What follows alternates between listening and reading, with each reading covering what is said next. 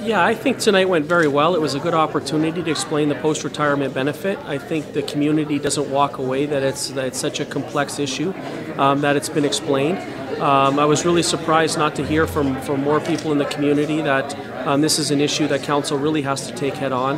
But I do believe that it is an issue that we do have to take on, even though that wasn't expressed tonight. We do have to find a way to pay for this long term, and how do we phase it in? And the main point that I said tonight is we can phase this in over the next few years with very minimal impact on our employees, because they have to be part of the solution, and very minimal impact on the corporation.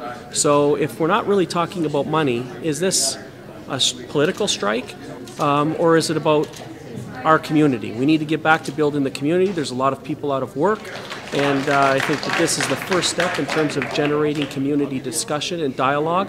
I don't think it's the last step. I think a lot of work needs to be done in terms of educating the community still on this issue. I mean, just the residents were here. I mean, it's how do you still reach out to the rest of the community? And again, I'll do this again. And again, I thought there was going to be a little bigger of a turnout tonight based on the amount of emails and phone calls and interest.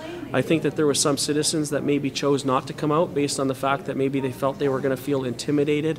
So it is what it is, but it's a starting point. Thank you very much.